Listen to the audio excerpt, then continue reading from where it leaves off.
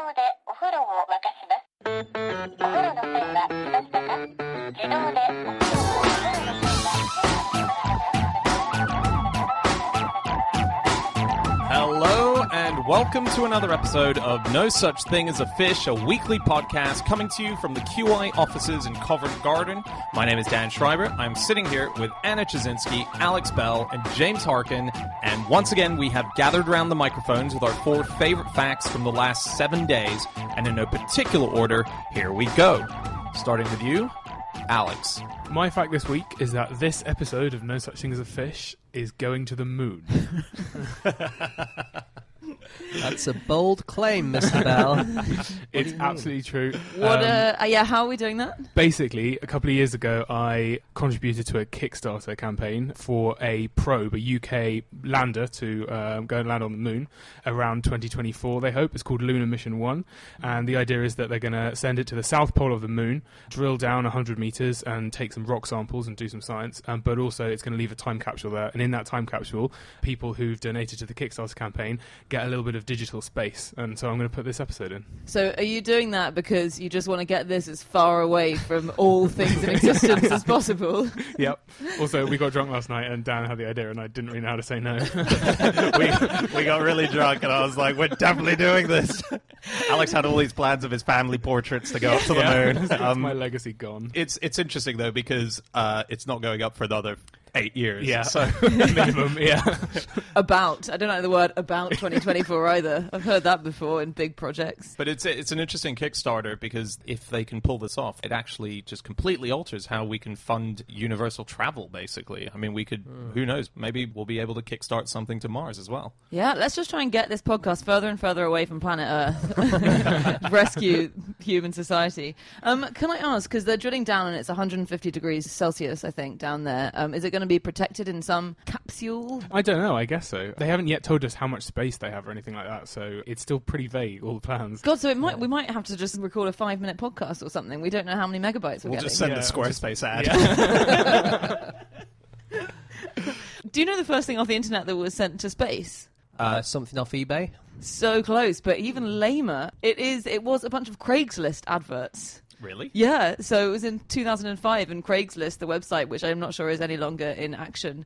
It is, yeah, James is a frequent user. It sent up about 138,000 ads, I think, Craigslist ads, and you could just tick a little box that said, please beam this into space, and they beamed them into space. This was sort of digital stuff encoded onto light. Yes, exactly. Okay. Yeah. Right. We're sending the data out there. Yeah. So I was looking this up and I found the reference on the Craigslist page to it after it happened, saying that they really wanted to remind people that you could not cancel Craigslist ads that were beamed into space or retrieve them. So sorry, guys.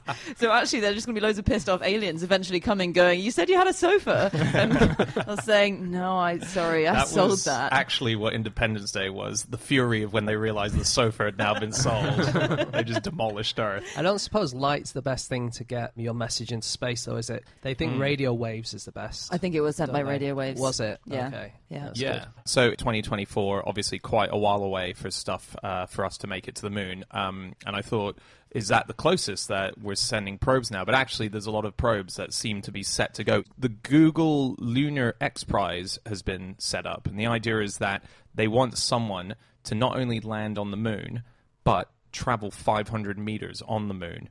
Because anyone could crash a thing into the moon. The idea is, can you land something on the moon and make it functional and still move? So they've set up this idea of a prize, and the prize is $30 million. What's interesting, though, is that teams have now realized that it's going to cost them way too much to get there on their own. So a lot of them are pairing up now and sending all of the vehicles in one trip, which means they're going to land at the same time, and there's going to be a moon race to see which is the first one to travel 500 meters. It's going to be like the Hunger Games, and as soon as they land, it's just going to be absolute It's chaos. carnage. All the robots are just going to turn on each other. Yeah. So it's going to be more like Robot Wars. It will be Yeah. like Robot Wars on the It'll be moon. I was reading of things that are already on the moon. Oh, yeah. I think we might have discussed a few of them before, but we, as human beings, have left 187,400 kilograms of material on the moon, and that's almost exactly the same weight as a blue whale.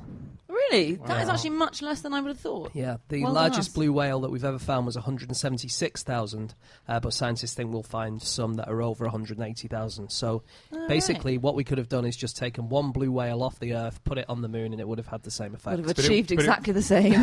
The moon is officially metric and not imperial. Just because you say kilograms, it reminded me. They had Who to decide. decided that? NASA decided it, I think, and then everyone else had to agree to it. But then, given that there's only like 2 countries in the world that are still imperial, and I think it's America or something like Liberia or something, Yeah. it would have been pretty weird to go with theirs. Although It maybe would. not, because it's NASA.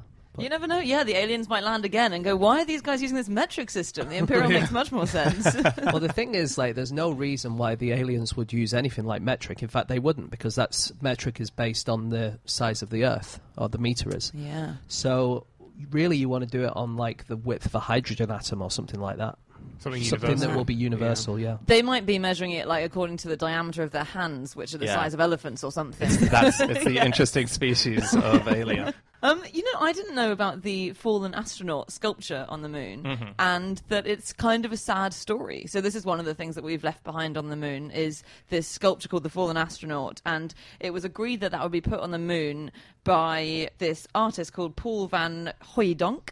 So he agreed with David Scott, who was on the 1971 Apollo mission, that he would design a sculpture that David Scott says was supposed to represent all astronauts who had fallen up until that point. So any astronauts who died trying to get to space or being in space. And Scott smuggled it into his pocket of his spacesuit, so NASA didn't know, nobody knew it was there. And Scott went up to the moon and he got off the spacecraft, and one of his colleague astronauts distracted the people down at Mission Control apparently with banal talk while he performed some kind of little funeral But ceremony. that's the worst kind of talk to distract someone with. Yeah. You're right. You're right. Maybe he just didn't have scintillating talk in him. But anyway, he put this thing on the moon, gave a little funeral ceremony for it, and he lay it down, and then came back down, and it was announced that this is now on the moon. And this argument's ensued ever since between the artist and NASA, because the artist says, A, it was meant to be standing upright, and it's not. B, it doesn't represent fallen astronauts, it represents just humanity. And C, he says he never agreed that he wouldn't make it a commercial thing, so he tried to sell a whole bunch of them on Earth, and NASA were like, no, because I think you're not allowed to commercialize stuff that you've taken to the moon. Yeah. So, yeah, it's kind of sad. This little sculpture on the moon is supposed to represent humanity and how great we are, is now kind of a testament to how we can't really agree on anything. I think it's weird how they always seem to smuggle stuff into space when you can't even get toothpaste onto an I aeroplane. know. Do they not have that bit where you have to empty your keys into know. the X-ray Take the machine? moon boots off Yeah. and go through the thing, yeah. Also, the weirdest thing that was left on the moon was nail clippers, because they only went up there for a couple of weeks, and they were trying to keep the weight down to a minimum, and yet they took nail clippers with them. Such a great point. Maybe it's like how you know your nails grow a bit faster in summer. Maybe in space your nails just Super grow at 12 fast, miles an hour. Actually, it's kilometers per hour. Sorry. I was looking into what Neil Armstrong took back from the moon, and this is really interesting. This wasn't discovered until 2012, until after Neil Armstrong died. His wife was going through his cupboard, just like in their house, and there was a white bag in there. She opened it up, and it had all this stuff from the moon landing, including the camera that filmed That the faked. famous... Yeah, exactly. Yeah. They had the script, the lighting rig. Yeah, the camera that filmed him saying the famous words that we all saw, that was in the bag, and all these other instruments. And so no one knew that he had this bag. Usually you would leave that bag or any of the equipment that was in it on the moon as part of the rubbish, but he brought it back. He just didn't tell anyone. They went through quarantine, so you think they'd Yeah. have to show Yeah. everything. Yeah, well... It sounds like everyone was sneaking, so it sounds like the security is not that tight. And then he's such a filth pig that he didn't clean his house for 50 years. Didn't even go through his cupboards. I was reading a list of all the languages, all the greetings that we sent out into space on the Voyager Golden Record. So, you know, that thing that was Yes. Carl Sagan's brainchild. We sent this thing up into space, which has 55 different greetings in 55 different languages on it. And most people said hello or hi guys, hello to space. But the Turkish one began with dear Turkish-speaking friends. That's a weird assumption to be making. Especially since Turkish is a language that was created within the last 100 years as well. So they're really assuming space has caught on. There's a greeting in Amoy, which is a Chinese dialect, which says, friends of space, how are you all? Have you eaten yet? Come visit us if you have time. That is fantastic. Sounds like they're offering themselves up as dishes. Huge error. And then the last one is just, I think this person got confused because one person would receive the recording device to record it on. So the Swedish greeting is, greetings from a computer programmer in the little university town of Ithaca on the planet Earth, who I clearly didn't quite understand he was supposed to be speaking for his nation.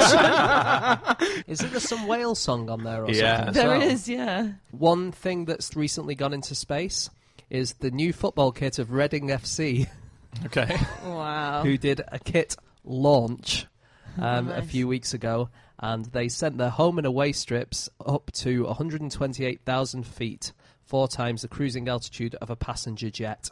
And then they returned to Earth at a speed of 211 miles per hour. And the news article I read said, Reading will be hoping the team can rise as high in the table as their shirts can in altitude, before presumably plummeting down the table at 200 miles an hour.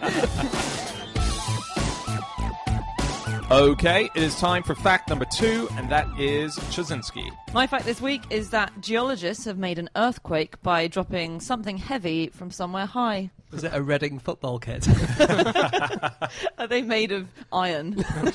No wonder they're so bad. No, so what I like about this is I think if you were 5 years old and you wondered, how am I going to make an earthquake? You just pick up a heavy object and drop it. And this seems to be what they've done. And this is these geologists, Sebastian Gueno and Stéphane Brulé, who are trying to simulate earthquakes to work out the best ways to minimize damage from them.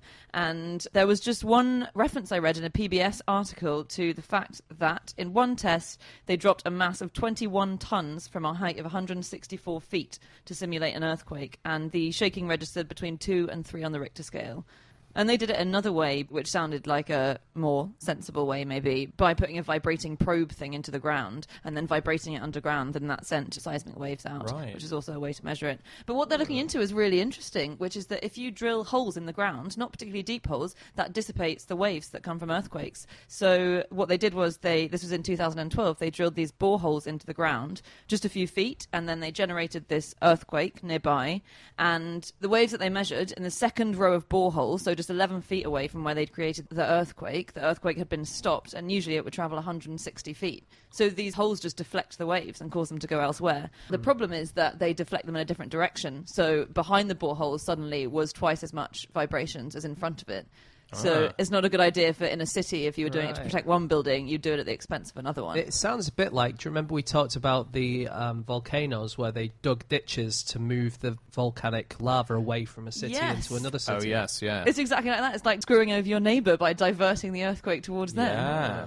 So Alex's fact was about Kickstarter doing this project to get us to the moon, and I saw this amazing crowdfunding thing for someone's invention, which is an earthquake-proof bed. Have you guys seen this? Oh, yes. It's oh, my God. unbelievable. It's so good. It's this huge metallic contraption, and the idea is that as soon as your building or your house is in the middle of an earthquake, the bed recognizes it's an earthquake, and it literally slams down in the middle, so you disappear into the middle of the bed. What? A huge lid comes on top of you, and you're just stuck in this bunker I of have your a own question. bed. How do they make sure that the bed can tell the difference between an earthquake and extremely rigorous sex?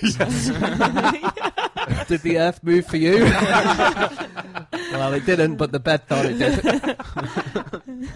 Inside, it has bottles of water, it's got oxygen tanks, it's got anything that you would need to survive. For... But how does it protect you? Because surely if you're in a house that's crumbling down around you and you want to escape it, and now you're locked in a bed. So it's the idea being that this is so strong Yeah. Oh, it's that really the strong, house okay. would just Yeah. crumble around it, but not affect the box Yeah. itself. So it would give you time to be rescued, I guess. Yeah, and Yeah, it okay. sends pulses out that firefighters and anyone who's digging up the rubble can sense where you are, because there's like a message, an SOS message going Oh, out. wow. Yeah, it looks nuts. There's an app you can get that I read about, which is called MyShake, where you have it in your pocket and it can detect earthquakes and seismic activity and then do real-time updates, so people can see when there's been earthquakes. Does it like vibrate? You never notice it. Did you know you can get negative earthquakes, technically? Because when the Richter scale was invented, it's a logarithmic scale, so the smallest detectable amount of earthquaking was 1 when they made the Richter scale, and then it kind of goes up from there. But since then, our technology's got better, so we're able to detect even smaller earthquakes than that. So an earthquake that registers as -1 on the Richter scale is 100th the strength of an earthquake that they originally measured. Yeah, it's something like a feather landing on a table or something. I remember I read an XKCD comic about it. Yeah. Minus 1,000 on the Richter scale would be something like an atom hitting Yeah. another atom or something. You'd be really annoyed if your earthquake sensing device went off every time it sensed a -1 earthquake. How do I change the settings on this thing? Pliny described how in ancient Greece they used to mitigate earthquake damage by putting sheepskin in the foundations of their buildings. So they'd bury them, put a layer of sheepskin, and the idea was that it would stop bits of earth sliding over each other. And we sort of employ vaguely similar technologies today if we put springs and stuff in the foundations of buildings. Aren't they trying to put coconuts now? What? They're trying to harness coconut technology. Because the coconuts are so more far advanced than we are. It's about time we use some of their technology. Coconuts apparently they're very good at absorbing certain things, and they're trying to work out the makeup of the coconut that allows for it to absorb so well that they can then apply to technology. Should we move on soon?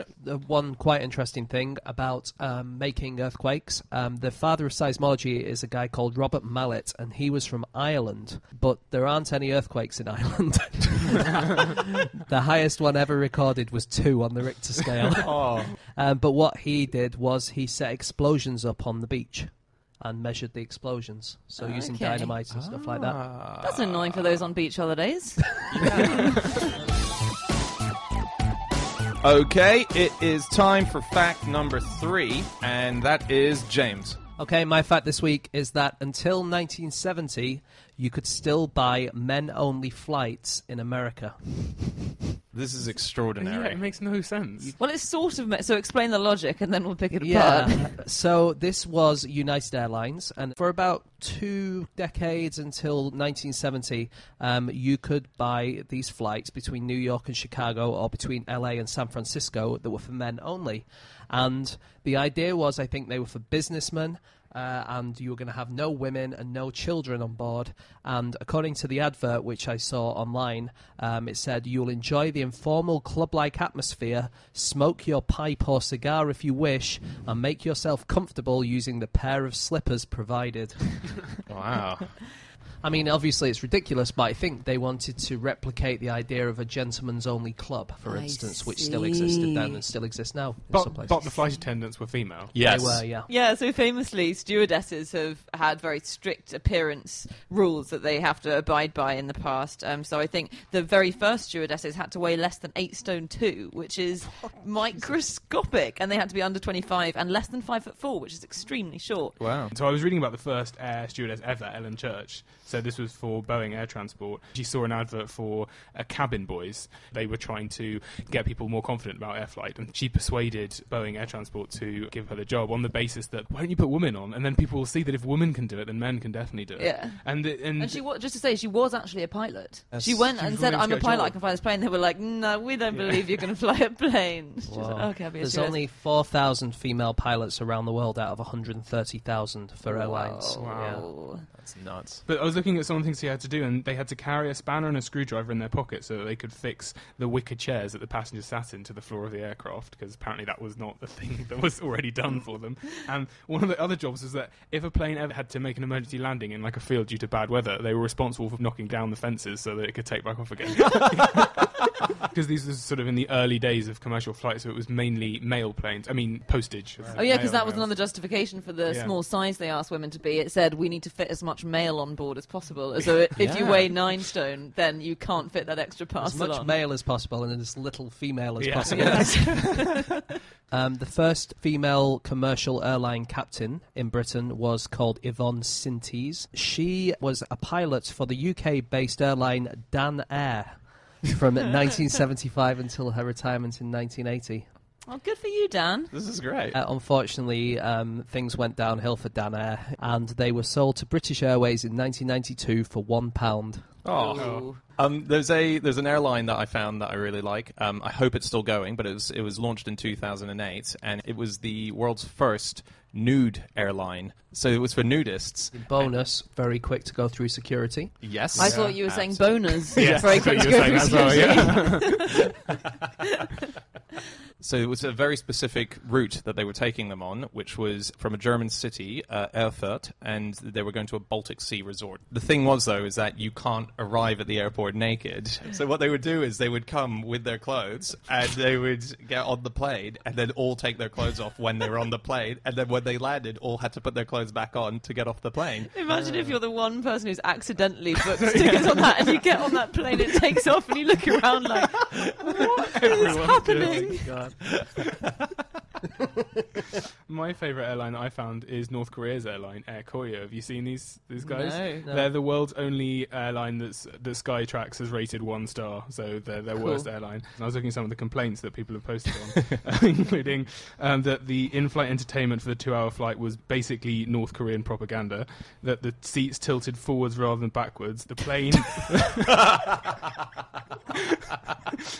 And then during the flight, both pilots came around to say hello, presumably leaving the aircraft on autopilot. Or just on in-flight entertainment in the 1950s, when it was a rare and exciting thing to be flying. Well, first of all, it was so exotic that people would wear evening dress onto a flight. So you'd go in that's like... just getting onto the flight, Yeah, and then you take it off.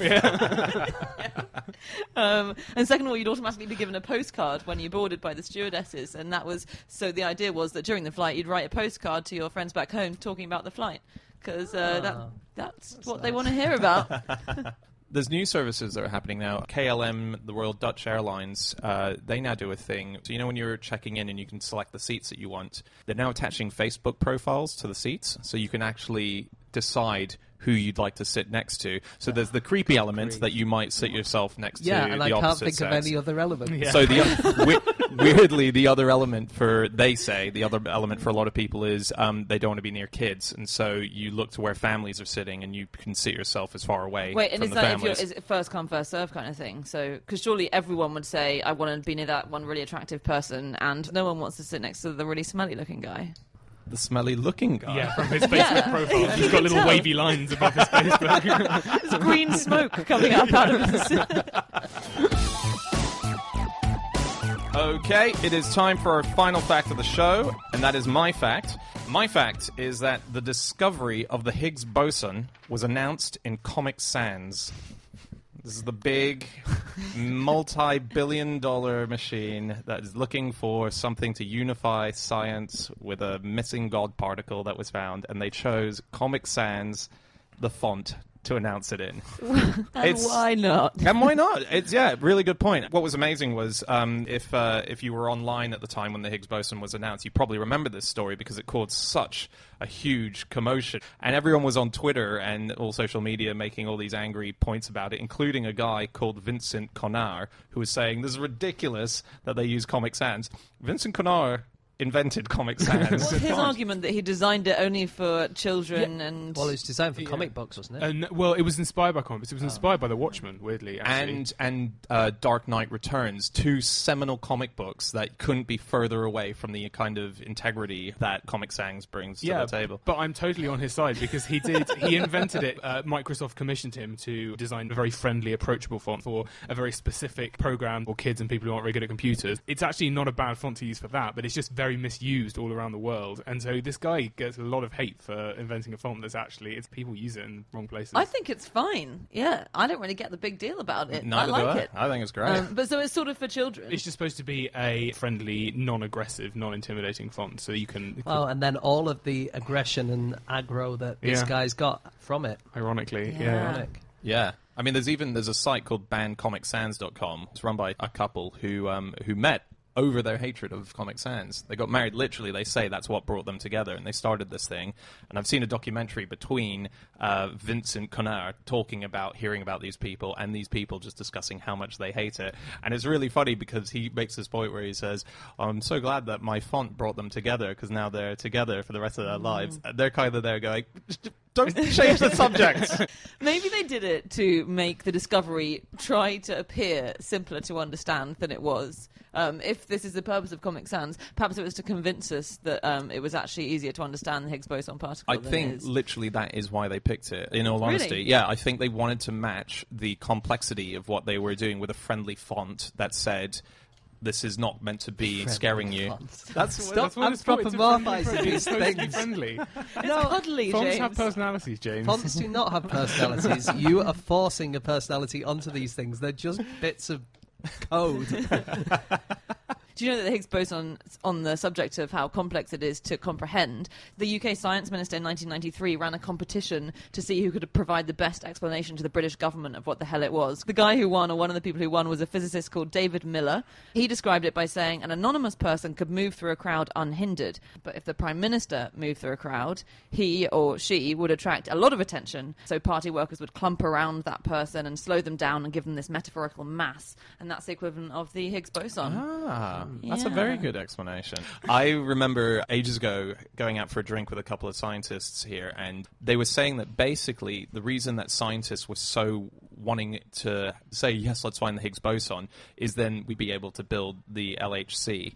And what that meant was, effectively, was they didn't know what they were looking for, but they said it would be the equivalent of just going out fishing and throwing your rod out into the lake or the ocean. So the Higgs boson was the excuse, but actually they just wanted to go fishing. Right. Yeah. Well, the Higgs boson, I think I'm right in saying that it's been a bit of a disappointment because it kind of just does what everyone expected it to do. This was confusing. This is what Stephen Hawking said, wasn't it? He Was said it? it was disappointing because of that. And it's Yeah. like, surely you're happy, guys. Yeah, you are happy, but if it had done something really weird, then suddenly it opens up whole new bits of science and science becomes really exciting. Yeah. But if it just fits perfectly, you know, it's like doing a Yeah. jigsaw and you've got one more piece in and it goes in and you're finished. Or if the last one doesn't go in right, then maybe you've got some other stuff wrong and Got to everything tear has it to be- apart yeah. and try it again. Mm. Yeah. Maybe if they'd announced it in a more exciting font like Wingdings or something.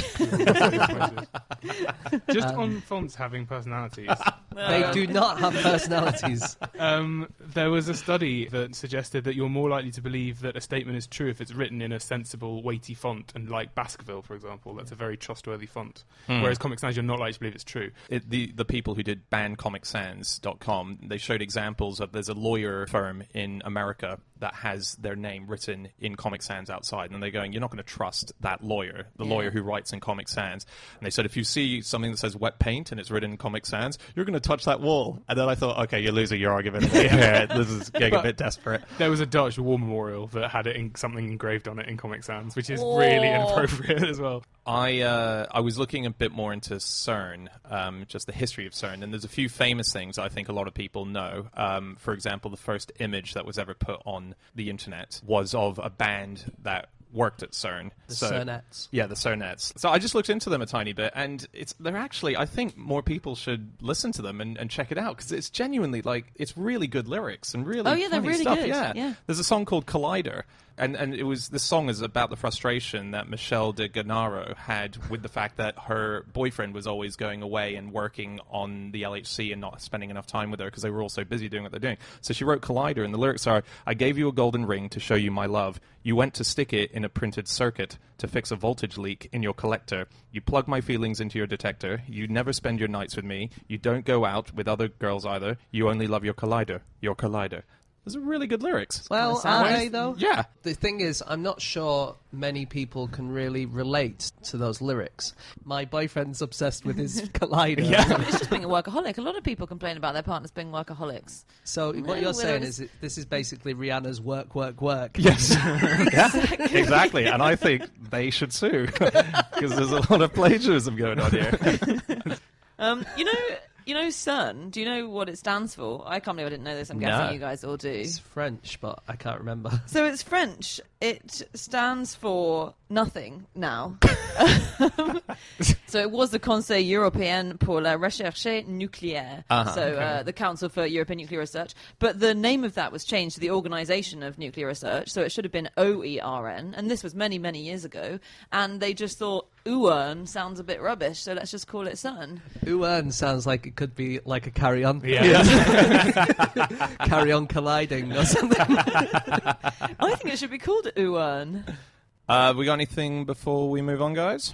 Yeah, I just got one more thing on fonts. I was just looking up kind of weird fonts, and if you go to dotsies.org, it's a font, but they're trying to reinvent what the alphabet is. So every letter of the alphabet, this person who designed it argues, is very inefficient because it takes up so much space. So what he's done is basically it's like a couple of pixels for each letter, and it's basically like Braille but for the eyes. If you go to the website, you can read a whole paragraph, and it starts off in normal text, and then the letters get more and more distorted until you're reading something that is actually completely legible if you look at it. Wow. And it's But just you a can read weird. it. It's just it looks a bit like sort of very condensed square Braille, and then you can kind of read it. It takes a while. You have That's to read the whole amazing. paragraph. What sort of saying It's the so slight weird. shape of words? Yeah, the words, they start off completely normal words, and then they're sort of very distorted, and you train your brain over several That's paragraphs. very It's clever. really What weird. are we going to do with all that amazing extra space that we're going to have at the end of each book? There's just going to be 30 blank pages. Actually, you say that. The other thing I found about space in books is that all of the Harry Potter books were printed with size 12 font, but the Order of the Phoenix was printed 0.5, smaller. Everyone Oh, complains that the really? Order of the Phoenix is so much longer as a book. That's an amazing fact. That's like the most useless bit of information. That's going to the moon now, Alex. That's what we're telling the universe. They really are. They're turning back. They're turning back, going back where they came from.